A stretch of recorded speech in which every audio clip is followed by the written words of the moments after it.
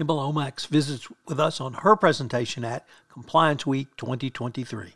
Hello, everyone. This is Tom Fox, back for another episode of our Compliance Week 2023 Speaker Preview Series. Today, I'm thrilled to have Dr. Hemma Lomax. Hemma, first of all, welcome, and thank you so much for taking the time to visit with me today. Oh, Tom, it's always a pleasure. Thank you so much for inviting me here. I'm happy to be with you. Hemma, could you tell us what your current role is? Yeah, absolutely. So I currently head up the Global Integrity and Compliance function at Zendesk. We're a software as a service company, and we prize ourselves on customer service, excellent customer service. And so I lead the function there. I'm a VP of compliance, and I have the job of building out an effective compliance program, but also providing compliance frameworks for other teams that are working on compliance issues.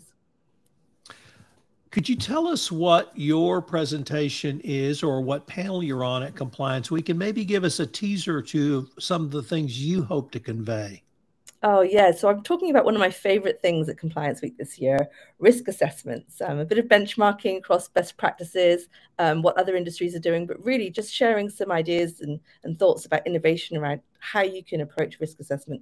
Tom, as you well know, risk assessment is the foundation of any good compliance program. But hearing those words as a compliance officer, it's a lot of pressure. It's like, it's a foundation. How do I build a good foundation? And how often do I do it? And what does it mean? And so we're going to be exploring those options a little bit. I'll tell you that one of my favorite things to talk about is objective-centered risk assessment, which really means you're focusing not just on what the DOJ tells you to do or the SEC, but really the company that you've got before you and the business activities and the culture and what you've got to deal with in your own company. So I'm really excited to share some tips and tricks on how you can get objective-centered risk assessment.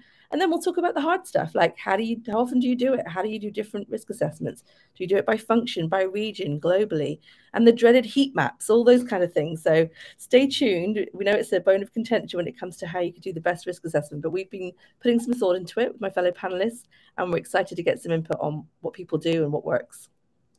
Well, I, for one, am greatly looking forward to your panel. And if we could end, Hemma, by asking you, what are some of the things you hope to get out of Compliance Week 2023 this year? Oh, the best thing about Compliance Week is the people and who we're going to meet. I mean, you're one of those compliance evangelists that's created a wonderful compliance community. And I've been saying, there's no competition here. We're all working together to do the best for our companies and the best for the people we work with.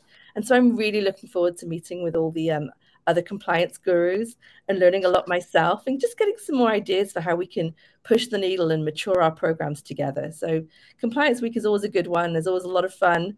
I'm looking forward to a few dinners and a few happy hours as well, but mainly just the people that come and the content they bring. It's going to be special. Well, Hemma, I'm greatly looking forward to seeing you in now just a couple of weeks in May in Washington at Compliance Week 2023. Thanks so much, and I look forward to seeing you then. Likewise, Tom. Take care. See you soon. This is Tom Fox again. I hope you'll plan to join me at Compliance Week 2023 National Conference, May 15 to 17 in Washington, D.C.